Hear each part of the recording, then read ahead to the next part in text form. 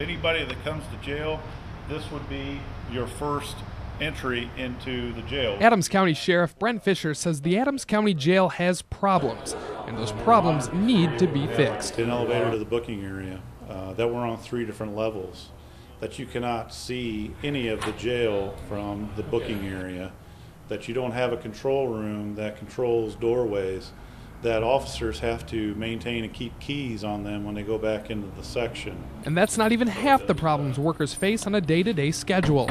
The current jail is only able to house less than 20 women at a time, all without the security of their own or even shared cell. Space is also limited for the men's floor. So why doesn't the jail just perform upgrades? To invest any more money, I would think, would be just wasting money. The Adams County Sheriff's Department has been lobbying for a brand new jail facility for years. It is going to reduce substantially the liability that this county has. As a taxpayer, statutorily, you have to detain people, and if you do not do it correctly and effectively and efficiently, there's a lot of liability that goes with that. They not only want inmates and community members to be safe, but they want to be safe themselves. Do you feel safe coming in and out to work every day?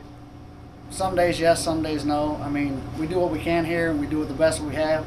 But at the end of the day, like I said, my main mission is to make sure every one of our guys go home and gals. And I personally don't want to have to go to someone's house and explain to their family why I wasn't able to try and get them home, because we don't have the state-of-the-art facility that we need here in Adams County.